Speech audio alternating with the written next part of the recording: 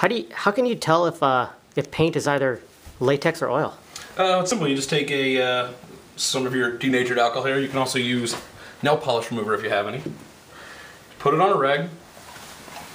Put that down for a second.